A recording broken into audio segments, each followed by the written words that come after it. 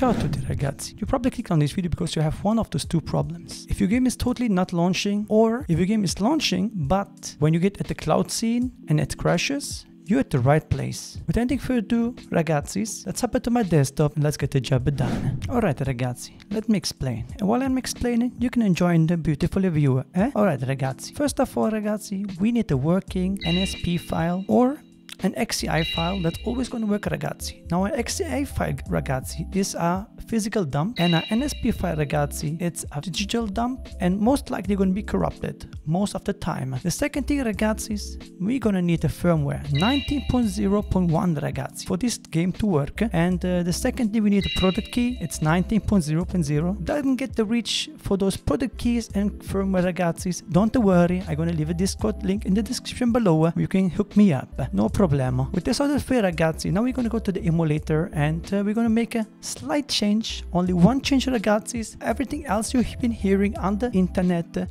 is totally wrong, and believe me, I tell you this, look at this mustache and you think I'm not going to get up and running, huh? We open Ryujinx ragazzi. Alright, as I'm Ryujinx ragazzi, we need to go to options, we need to go to settings ragazzi, and from there ragazzi, just to system, and we're going to click on ignore missing services ragazzi. Apply and OK. Nothing else we need to do. Now to show you the difference between a corrupted NSP file ragazzi and a working one, and you will totally understand. Let me show you the difference between a corrupted one and a working NSP file ragazzi. Alright ragazzi, now we launched the corrupted file at the title screen. Let's go inside. Let's select new game ragazzi and we go for modern mode. Doesn't really matter. Player one ragazzi, and it's going to start. Now keep in mind, we check the service 1, ignore service 1.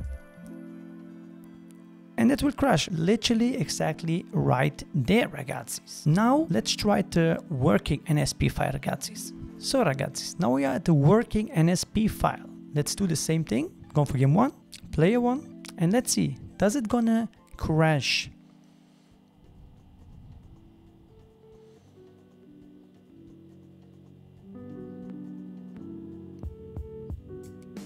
And voila ragazzi, the problem is fixed.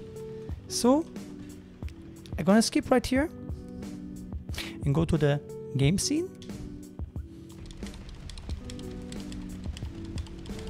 Boom, as you might see, totally works. There you go. Just want to show that it's actually playing. You see? Alright, it's not like playing a tutorial. There we go ragazzi. So in case you have those two problems, the first thing is to enable ignore missing service, ignoring services, and double check. Like the best thing I can actually explain is that you download the NSP file from another source. Okay, let's close it here. And the best thing to do really is actually getting a XCI file that is physical and it's going to work 100% at a time. Alright ragazzi, with this was said, I'm gonna get the heck out of here, but if I do this ragazzi, there's one video to the right and one video to the left, and with it was said, I'm gonna get the heck out of here. Have yourself a good day and barrels, keep it cool and stay awesome. My name is Imo from Imo Gaming, hey, and I'm freeing out of here. Peace.